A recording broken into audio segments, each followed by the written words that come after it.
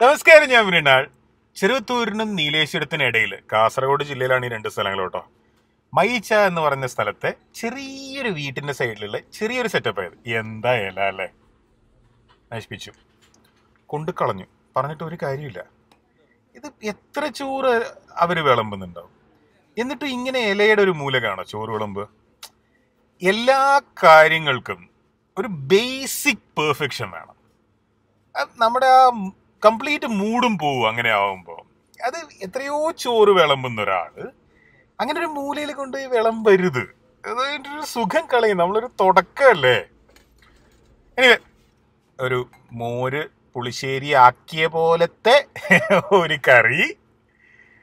അതുപോലെ തന്നെ ഇവിടെ സ്പെഷ്യൽ ആയിട്ടൊരു സാധനമുണ്ട്, ചിക്കൻ കറി. മീൽസിന്റെ കൂടെ ചിക്കൻ കറി. അതും എത്ര രൂപയുടെ മീൽസ് എന്നറിയാം? 40 രൂപയുടെ മീൽസ്. 40 രൂപയുടെ മീൽസിന്റെ കൂടെ ചിക്കൻ കറി ഫ്രീ ആയിട്ട് കിട്ടുന്നത് ഞാൻ കണ്ടിട്ടില്ല. എന്നാൽ സൈഡിൽ സാധാരണ 50 രൂപയുടെ 60 രൂപയുടെ മീൽസ് കിട്ടുന്ന സ്ഥലങ്ങളിലെ പോലെ കറികളുണ്ട്. ഒരു കൂട്ടുണ്ട്, ഒരു മോരോ തൈരോ കൊണ്ടുണ്ടാക്കിയ കറിയുണ്ട്, ഒരു അച്ചാറുണ്ട്, ഒരു ഉപ്പേരി ഉണ്ട്, ഒരു പപ്പടവും ഉണ്ട്.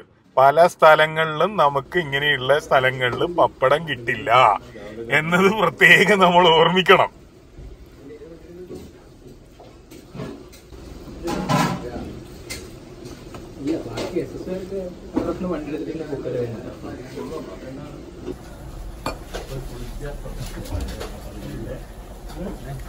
ഈ ചിക്കൻ കറി ഞങ്ങളുടെ നാടിന്റെ ഒരു സിഗ്നേച്ചർ ചിക്കൻ കറിയാണ്. അത്ര വലിയ സമ്പത്തൊന്നും ഇല്ലാത്ത വീടുകളിൽ ചില വിശേഷങ്ങളൊക്കെ നടക്കുമ്പോൾ തലേന്ന് രാത്രി ചോറും ചിക്കൻ കറിയും മാത്രമാണ് ഉണ്ടാവുക. അപ്പൊ അങ്ങനെയുള്ള വീടുകളിൽ കിട്ടുന്ന പോലത്തെ സിമ്പിൾ നാടൻ ബേസിക് ചിക്കൻ കറി. പക്ഷെ അതിന് അത്യാവശ്യം എരിവുണ്ടാവും, നല്ല ഫ്ലേവർ ഉണ്ടാവും. ചിക്കൻ പൊതുവെ നാടൻ കോഴിയുടെ പോലെ ടേസ്റ്റ് ഉള്ള ഒരു ചിക്കനും ആയിരിക്കും. ഞാൻ ഇതുപോലെയുള്ള സിമ്പിൾ കടകളിൽ 40 രൂപ 50 രൂപ 60 രൂപയുടെ ചോറ് വീഡിയോയിലിടുമ്പോൾ സാധാരണ ആൾക്കാർ കമന്റ് ചെയ്ത് ചോദിക്കാറുള്ളത് പപ്പടം എവിടെയെന്നാണ്. പുളിശ്ശേരിയുടെ കൂടെ പപ്പടം ഉണ്ടായ അതിന്റെ ഡൈനാമിക്സ് കംപ്ലീറ്റ് മാറും. അതുപോലെ ഉപ്പേരി ഇതുപോലുള്ള കടകളിൽ ചുറ്റുമുള്ള വല്ല പയറോ കാച്ചിലോ ഒക്കെ ആയിരിക്കുമല്ലോ, അതിൻ്റെതായിട്ടുള്ള ടേസ്റ്റ് ഉണ്ട്. മീൻ വന്നിട്ടുണ്ട്,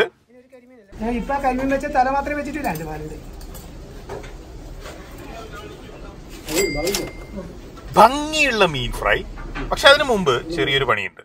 ആ കൂട്ടില്ലേ, അത് എന്തിന്റെ കൂട്ടാന്നുള്ളത് കണ്ടുപിടിക്കണം. ഞാൻ കുറച്ചു നേരം വിചാരിക്കുന്നു. ഈ കായ, ചേന, അതുപോലുള്ള കിഴങ്ങുകൾ ഇതൊക്കെയാണല്ലോ സാധാരണ നമ്മൾ ഉപയോഗിക്കുക. ഞങ്ങളുടെ നാട്ടില് കടലയും കൂടി ഇട്ടിട്ട് എരിശ്ശേരി പോലെ ചെയ്യുന്നൊരു പരിപാടി ഉണ്ട്. പപ്പടം കൂട്ടി, പുളിശ്ശേരി കൂട്ടി, അതിൽ കുറച്ച ചിക്കൻ കറി ബാക്കിയുള്ളതും കൂട്ടി കുഴച്ച ചോറിനെ ഒന്ന് പരുവപ്പെടുത്തിയിട്ട് വേണം ഈ മീനിനെ നമുക്ക് അറ്റാക്ക് ചെയ്യാൻ. ഇത്രയും ഫ്രഷ് ആയിട്ടുള്ള ഇത്രയും നല്ല മീൻ ഫ്രൈ ഇങ്ങനെയുള്ള ഒരു കടയിൽ നിന്ന് ഞാൻ വേറെ എവിടുന്നെങ്കിലും കഴിച്ചതായിട്ട് എനിക്ക് തോന്നുന്നില്ല. അമ്മ മെസ്സിലേക്ക് മീൻ ഫ്രൈ ഇതിനേക്കാളും ടേസ്റ്റ് ചിലപ്പോൾ ഉണ്ടാവും, പക്ഷെ ഫ്രഷ്നെസ് അതിൽ ഇതിനെ ബീറ്റ് ചെയ്യാൻ നല്ല പാടാണ്. മീനിന്റെ ഫ്രഷ്നെസ് സൂപ്പറാണ്. മീൻ ഫ്രൈയില് ഇങ്ങനെ തൊട്ട് നോക്കിയാൽ സോഫ്റ്റ് ആണോ അല്ലയോ നമുക്കറിയാൻ പറ്റും.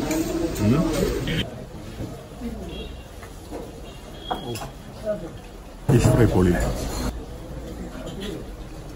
ചുമ്മാ മീൻ ബിസ്ക്കറ്റ് പോലെ ഫ്രൈ ചെയ്യാൻ ആർക്കും പറ്റും, പക്ഷെ ഇങ്ങനെ സോഫ്റ്റ് ആയിട്ട് എല്ലാ ഗുഡ്നെസ്സോടും കൂടി ഫ്ലേവർഫുള്ളായിട്ട് ഫ്രൈ ചെയ്യാൻ എല്ലാവർക്കും പറ്റൂല. ഈ ഫിഷ് ഫ്രൈ ആണ് ഇവിടുത്തെ സിഗ്നേച്ചർ. ജസ്റ്റ് മുളക് കൂട്ടി ഫ്രൈ ചെയ്തത്, പക്ഷെ ഫിഷിന്റെ ഫ്രഷ്നെസ് ആണ് സീക്രട്ട്. പപ്പടം പോലെ ഇവിടുത്തെ ബ്രില്യന്റ് അഡീഷൻ ആണ് പായസം. പായസത്തിന് വില കൊടുക്കണം, പക്ഷെ എന്നാലും